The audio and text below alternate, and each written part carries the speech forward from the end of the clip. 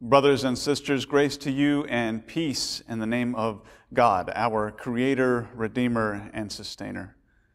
Welcome to worship as we celebrate Epiphany Sunday here at Shady Grove Presbyterian Church. I'm Will Christians, pastor at Shady Grove, and I'm glad that you have chosen to join us in worship at the dawn of this new year. We will be celebrating the Lord's Supper later on in the service, so I invite everyone to bring with you whatever elements you may have at hand to serve as your bread and cup. As always, it is my sincere hope that in this space of worship you will experience God's presence through word, music, and prayer, and that you will carry that presence with you throughout the coming days. And now, I ask that you join me in breathing in God's grace and preparing our hearts and minds to worship God.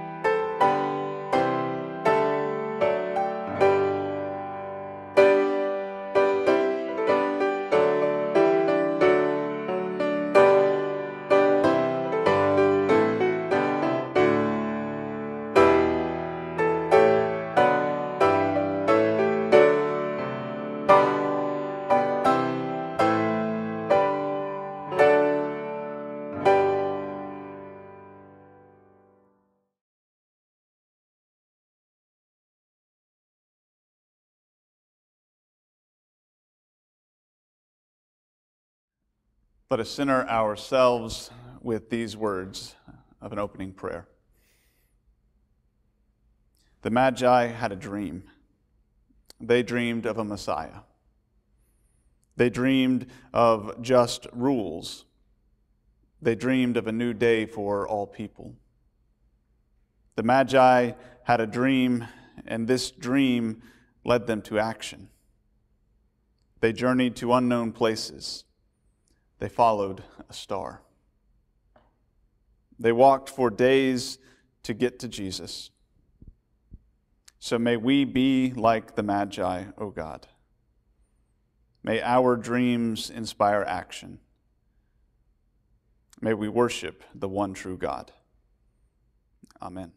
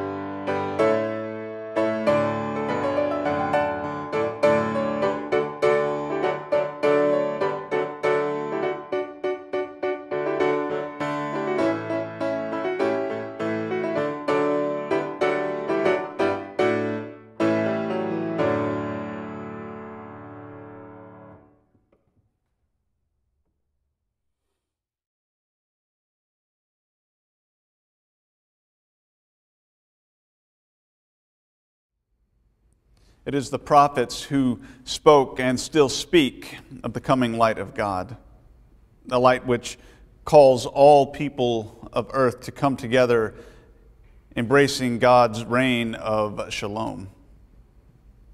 So now we confess all of those ways in which we avoid God's new vision of wholeness for this world. Let us pray. God, we love to worship you when the stars are bright above us. We love to worship you when the sky is clear and the breeze just right. We love to worship you when the journey to Bethlehem is an easy one. Unfortunately, the journey of life, love, and faith is rarely easy. Now and again, the stars disappear, and we find the journey is far too long and lonely. On these days, forgive us for giving up quickly. Forgive us for allowing the dream to die and for taking the shortcut home. We want to journey as the Magi. We want to persevere. Guide our feet. Show us the stars. Amen.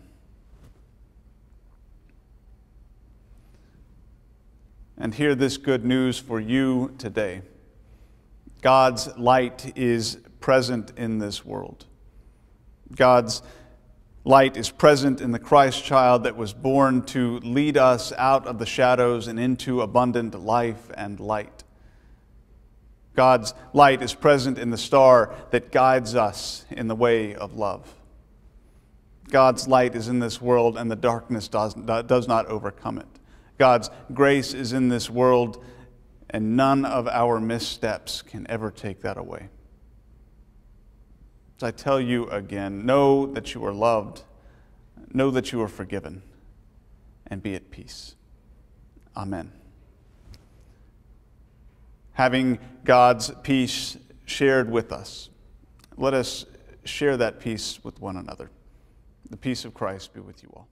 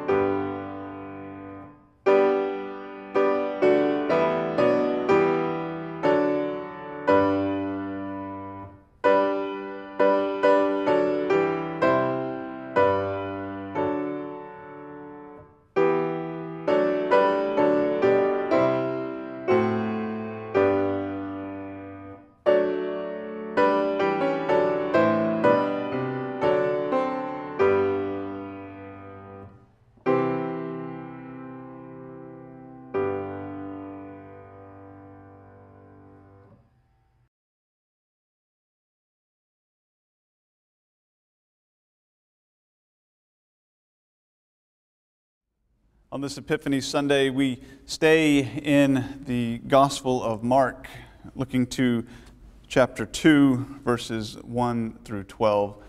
Hear now God's word for the church today. In the time of King Herod, after Jesus was born in Bethlehem of Judea, wise men from the east came to Jerusalem, asking, "Where is the child who has been born King of the Jews? For we observed his star at its rising, and have come to pay him homage." When King Herod heard this, he was frightened, and all of Jerusalem with him. And calling together all the chief priests and the scribes of the people, he inquired of them where the Messiah was to be born. They told him, "In Bethlehem of Judea, for so it has been written by the prophet, 'And you, Bethlehem, in the land of Judea, are by no means least among the rulers of Judah. For from you shall come a ruler who is to shepherd my people Israel.'" Then Herod secretly called for the wise men and learned from them the exact time when the star had appeared. Then he sent them to Bethlehem, saying, "Go and search diligently for the child. And when you have found him, bring me word so that I may also go and pay him homage. When they had heard the king, they set out, and there ahead of them went the star that they had seen at its rising, until it stopped over the place where the child was. When they saw that the star had stopped, they were overwhelmed with joy. On entering the house, they saw the child with Mary, his mother, and they knelt down and paid him homage. Then they opened their treasure chests, and they offered him gifts of gold, frankincense, and myrrh. And having been warned in a dream not to return to Herod, they left for their own country on another road. This, friends, is the word of the Lord. Thanks be to God.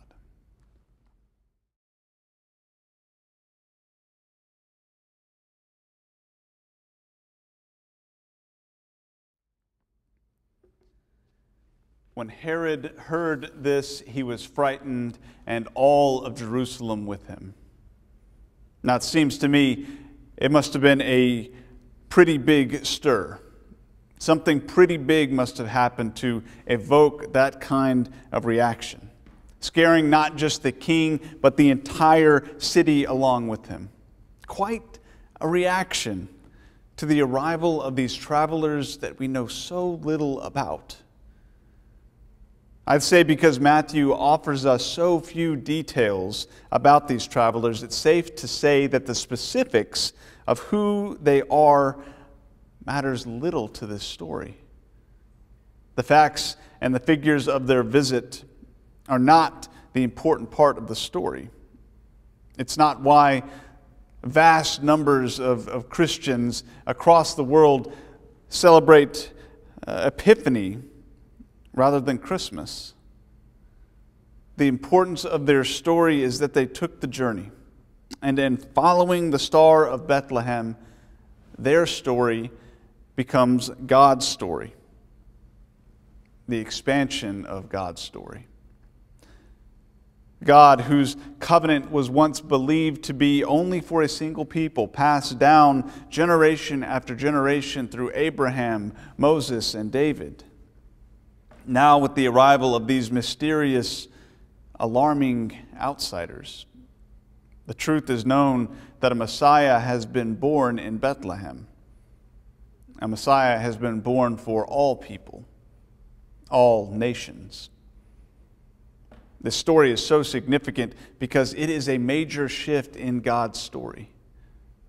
Because now Gentiles, outsiders, are the ones who come as the key witnesses to God's work here on earth. Change has come. And when change comes, alarm bells will start going off. Regardless of the kind of change, some will view it as progress and others will see it as an unraveling. Alarm bells start going off when these travelers arrive in Jerusalem, because with them comes news that a great change is coming. There's a pastor and a professor in Atlanta who loves to tell his students this story, his favorite story of the wise men. He says that there's a congregation that for many years would perform a living nativity pageant on their centrally located and expansive front lawn. On a Sunday afternoon each December, the church lawn fills with live sheep and goats and donkeys, costumed shepherds and wise men, a gaggle of angels, an innkeeper, a manger, and of course, the Holy Family themselves. Ample crowds would gather each year to see this Christmas reenactment, live and in person.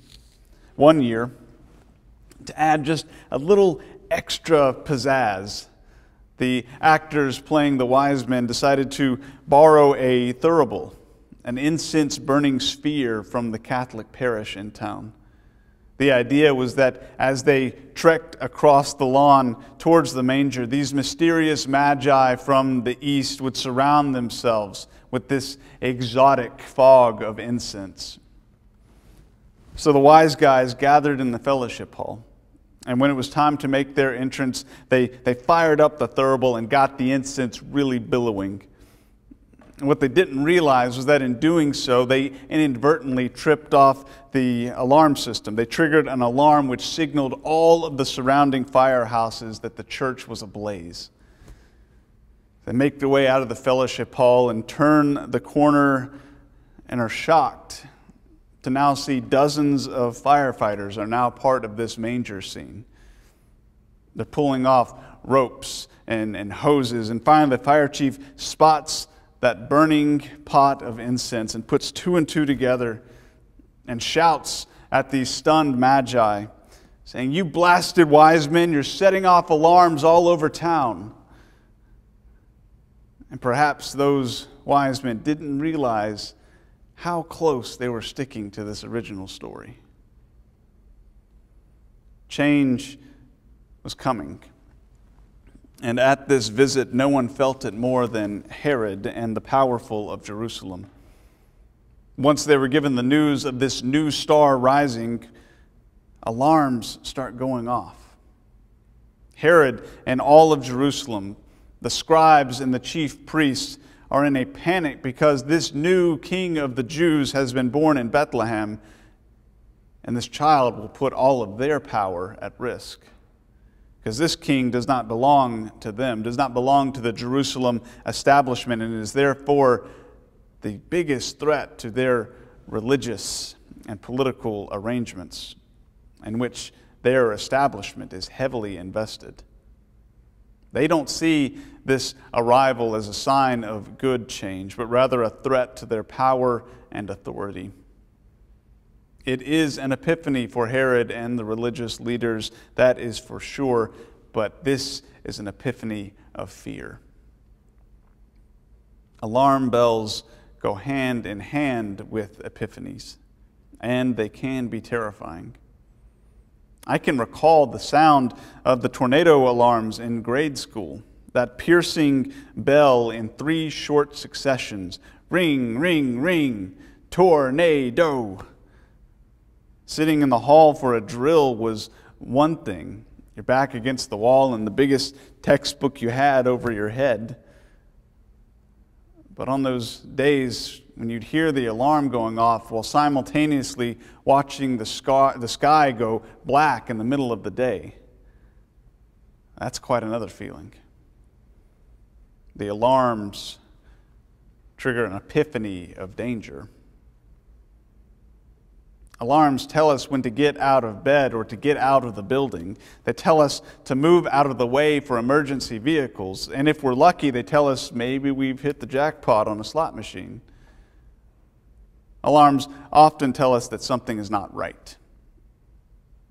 But they can also tell us that something is just different, new.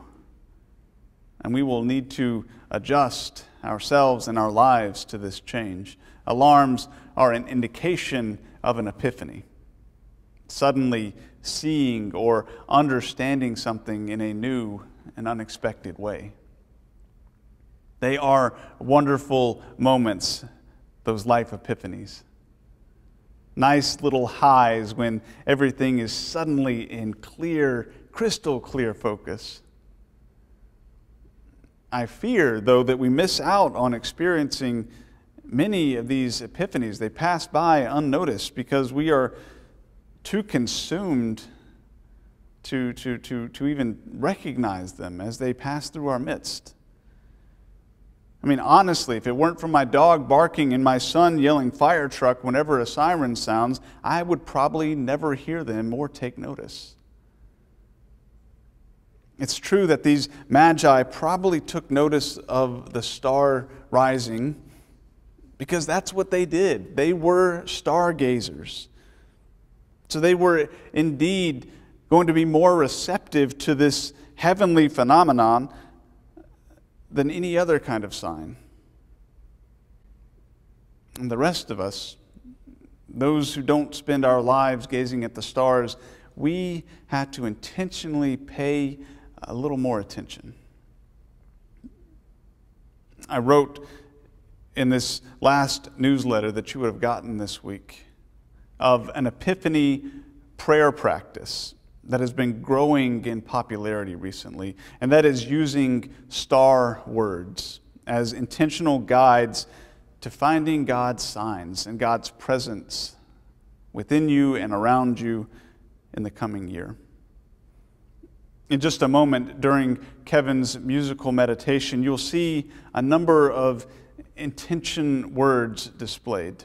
They'll come across your screen. And my invitation to you is that you watch intentionally and wait for the word to appear that speaks to you.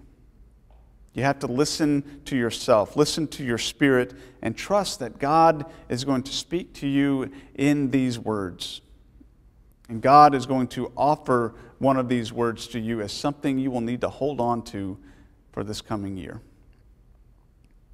Because using a practice like this, using a star word, it's a singular lens that might help us see the world differently. It might provide for us a way to look for God in our midst, both actively and in hindsight. It may help you find God, see God in ways that you may not have recognized God before.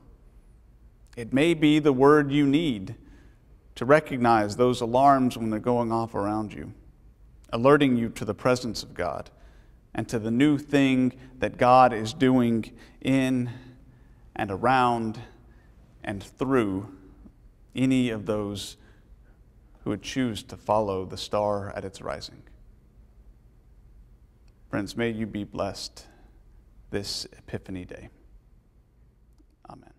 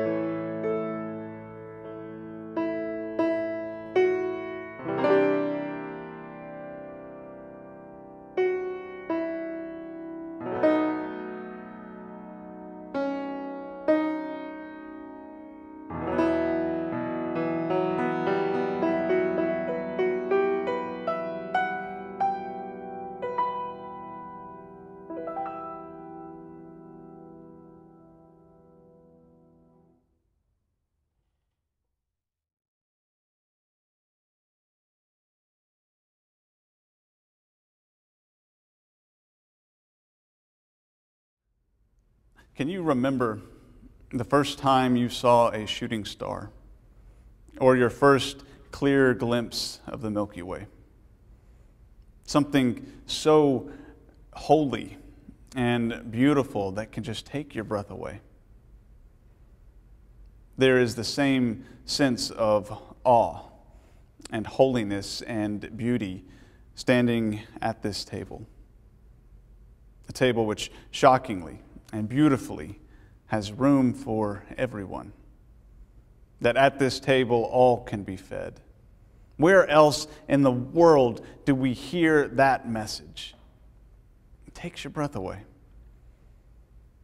So friends, today you are invited, as you always are, to find your place at this table.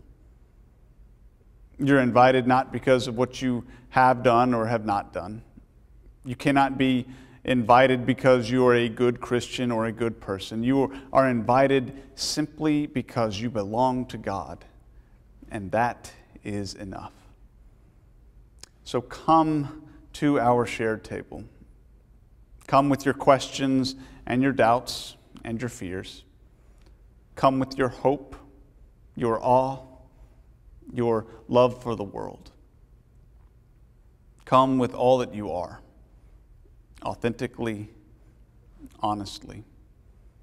For God is undoubtedly at this table, at your table, and God is inviting you to come in. Let us pray. God of starlight, there has always been something holy about the stars for us. We wish on them, we look for them. We celebrate when we see them streaking across the sky on summer nights. We map out their designs, and we look for the holiness above. There's always been something holy about stars. We know that. You know that. The Magi must have known that. So today we come to you in prayer, trusting that if you can paint the stars in the sky, then surely you can hear us over the noise. So first we pray for people wishing on stars. We pray for those for whom the year 2020 was a year full of hospital rooms and isolation. We pray for those who lost love in 2020. We pray for those who lost life in 2020. We pray for those who lost a job, a home, or a sense of hope in 2020. We pray for parents forced to homeschool children in 2020 and beyond. We pray for children who miss their friends. We pray for the milestones canceled and for the breath that was stolen in 2020. However, at the same time, we also say a prayer of gratitude for all the stars you have left for us this last year, the signs and the mile markers of hope on the horizon. We give you thanks for all the little ways that have helped us survive this past year, for birthday parades and sidewalk chalk, for slower schedules and families around dinner tables, for the gifts of technology, backyard gardening, sourdough bread. We thank you for every variety of essential workers, from grocery store clerks and teachers to internet technicians and doctors and nurses. We thank you for the quiet that came with less cars on the road and less planes in the sky. We thank you for protesters demanding justice and for leaders like John Lewis and Ruth Bader Ginsburg who refused to give up on a broken system. In so many ways, 2020 was a turbulent year, and in so many ways, you were there, leaving marks in the sky and painting hope on the horizon. So today, in this new year, we ask that once more you would give us a sign. Pour out a substantial portion of your Spirit on the gifts that we bring, on the bread and the cup, and on those star words that we have chosen, so that these ordinary objects might provide for us a glimpse of something more. For like the Magi, we are seeking you. Like the Magi, we are looking up, looking for a sign. Guide our feet, O God. Show up in the mundane and the extraordinary. Be in the stars, in the sky, and in our everyday lives. We are hopeful. O God, we are hopeful. And so with the confidence of children wishing on stars, we pray the prayer that you taught us, saying together, Our Father, who art in heaven, hallowed be thy name. Thy kingdom come, thy will be done, on earth as it is in heaven. Give us this day our daily bread, and forgive us our debts, as we forgive our debtors. Lead us not into temptation, but deliver us from evil. For thine is the kingdom, and the power, and the glory forever. Amen.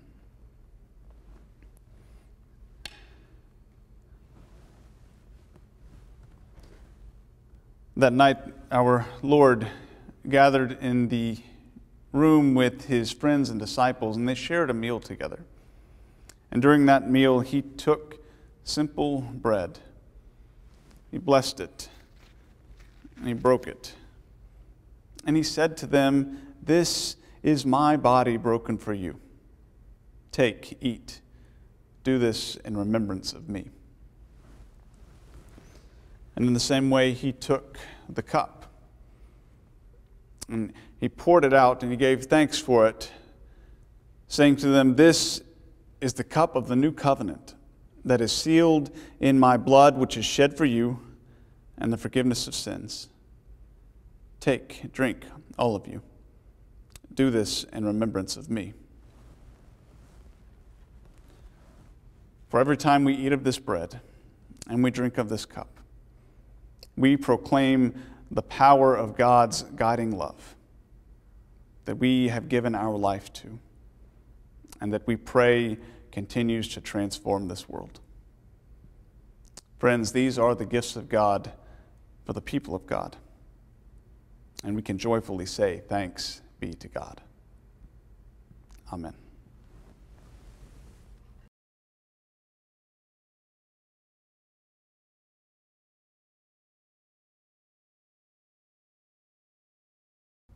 Let us pray.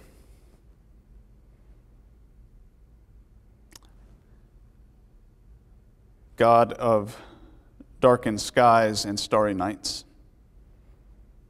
like the Magi so many years ago, we are here seeking you. Step by step, we have wandered in this space with the hope of feeling you in our midst.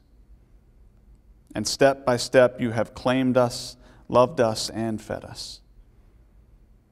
Today, we will all leave this space with a star word. For some of us, the words are full of meaning, a challenge, and an invitation already. For others, the word is a blank canvas, inviting you into our lives in unexpected ways. So in the dawn of this new year, we pray that you would be in our dreams and in our waking. Allow us to use these star words as a tool to see you in our everyday life. May they guide us as the star guided the Magi. May they illuminate your path as light always does. And in a year, may we find ourselves together again with a full mouth of praise for the ways in which you have been present to us, with hearts full to the brim. We pray these things with one unified voice. Amen.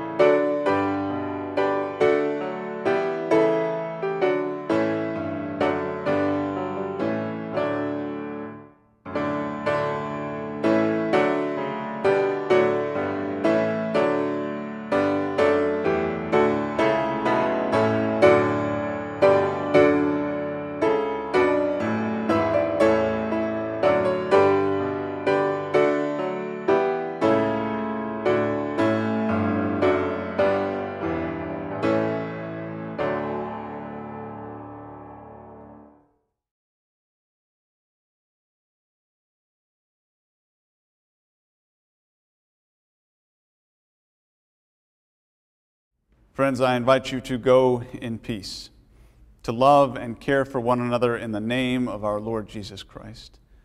And may the Spirit of God, which filled Jesus and spurred on the wise men, fill your hearts, your souls, and your minds.